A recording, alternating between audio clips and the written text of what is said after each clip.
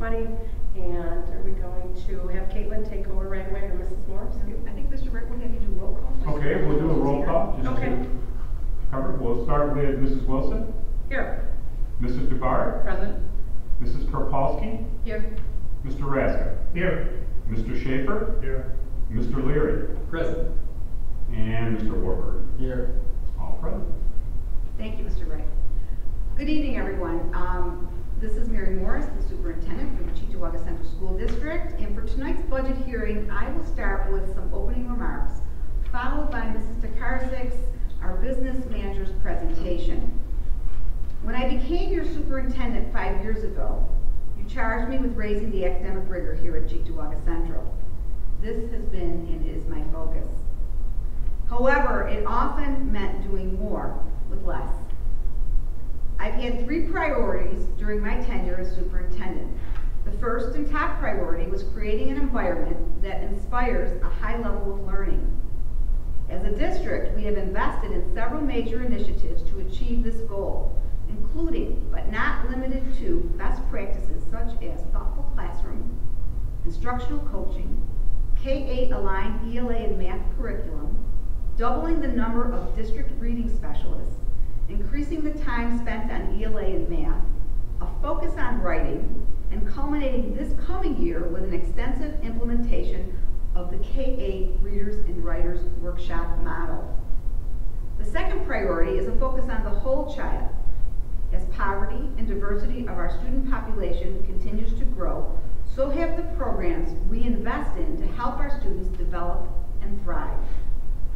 We have invested in restorative practices, nonviolent crisis intervention, trauma-informed care, with a goal that every staff member receive this training. More significant, over the last 5 years, even with reductions in the number of social workers and school counselors, we support a robust mental health team in each building. My third priority was to increase the capacity of every student in 21st century skills. Those 4 C's, critical thinking, cooperation, communication, and creativity, are accomplished several ways, including training students to utilize technology throughout the district. During my second year as superintendent, every UPK through grade 4 classroom was outfitted with a smart projector and/or smart board. In grades 7 through 12, every math classroom received these same smart projectors, as well as some science classrooms. And in the summer of 2019, amid controversy where even some other administrators said, "Are you crazy?" every student in grades 2 through 12 received their own Chromebook. My goal for 2021 will be realized when every student will have their own device, as kindergarten and first graders will have their own iPads. Having a device is one thing. Using it to improve instruction, teaching and learning is another. Staff, students, and most likely parents may need the professional development or applications for learning. It is an ongoing challenge, one I look forward to meeting. This is why presenting our same budget is so important. Mrs. Tokarczyk, will you now explain the budget in more detail? Thank you, Mrs. Morris. The 2021 proposed budget is presented here in its New York State required 3-part format. Those 3 parts are administrative, program, and capital. You'll see that year over year, the largest part of our budget increase is in the program expense category. As the name indicates, program expenses are any expense that are directly attributable to the instruction of and the services for our students. Consistent with prior years, our program expenses are over 75% of our total budget. 13% of our budget relates to capital expenses, which includes the cost to maintain our buildings, grounds, and facilities, and only 10% of our budget is related to the administration of our operations. Our proposed expenditures in the 2021 budget are increasing for salaries and benefits, transportation of students, legal fees, and a tax refund. A noteworthy item for this fiscal year is that these legal fees and tax refund represent an anomaly in our spending. These costs do not occur every year and are out of our ability to control. One question that may come to mind is regarding the school food service expense. Even though the district has not been instructing on campus since March, we're required to provide breakfast and lunch for every student. These operations have continued, and therefore these expenses have continued. However, the good news is our school food service program is financially self-sufficient. The expenses the district incurs to run the program are paid for by the state and federal child nutrition programs. We've already reduced or eliminated over $2 million in expenses from this budget that is presented here tonight. Specifically, we've cut our supplies and materials by 75%. We've reduced our conference expenses. We've reduced summer school programs. We eliminated transportation for pre-K students and after-school activities. And we've also eliminated 31.5 full-time positions. The positions that have been eliminated include instructional staff, support staff, and administrative staff. Our proposed expenditures are funded by our proposed revenue. This includes a 2.5% increase in the local property tax levy. It also includes reductions in revenue. Since the economic downturn in March, the district will receive less in state aid this year than we did last year, and we will also receive less in local sales tax revenue. To offset these losses, the district is using $1.6 million in fund balance. Our fiscal responsibility during the COVID-19 crisis allowed us to save money from the 1920 budget year to use it here in the 2021 school year. That's what this use of fund balance represents. Presented here is a summary of the last 15 years of tax rates. We have been tax cap compliant every year since the inception of the tax cap. Also, in the last 15 years, the tax rate has decreased 4 times, and our average percent increase is less than 1%.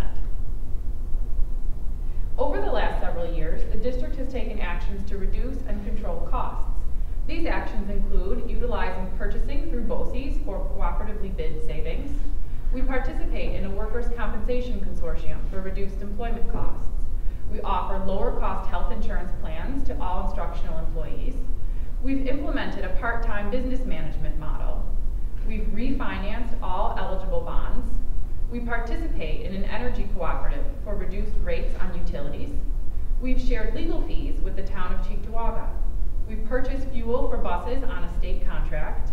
We utilize district vehicles for athletic contests instead of contract transportation. And we've centralized our copying and printing services. Our efforts to reduce and control our costs have not gone unnoticed. Every year, the Buffalo Business First ranks Western New York school districts in administrative efficiency. Administrative efficiency measures how well districts operate with tight budgets and lean staffs. The Cheektowaga Central School District has scored very well in the last 2 years. In 2019, the district ranked number 11 in Western New York, and in 2020, we ranked number 9, earning us 5 stars. Now I'll turn it back over to Mrs. Morris.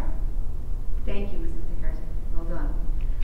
Since 1991, I have felt that the children of this district are my children. I talk about them as my children, much to the chagrin of my staff, who often remind me that they are our children. Every decision I make or have made as a school counselor, a principal, a director, and as your superintendent has been made with the intent to provide extraordinary opportunity for each and every one of our students so that they graduate with promise for an exciting and successful future. At stake in a contingent budget are the following items: high school electives, mental health supports, small class sizes, universal pre-K, school resource officers, interscholastic athletics, extracurricular activities, field trips and its related transportation, repairs to our buildings and grounds, and outside use of facilities by the community. Some of those items, if a contingent budget stays, will have to be eliminated by the Board of Education. Your voice is critical in achieving our goals. Please support our children in receiving the services and resources that they deserve. Remember to vote on July 28, 2020. Thank you. Any questions? I do know we have some community members in the auditorium.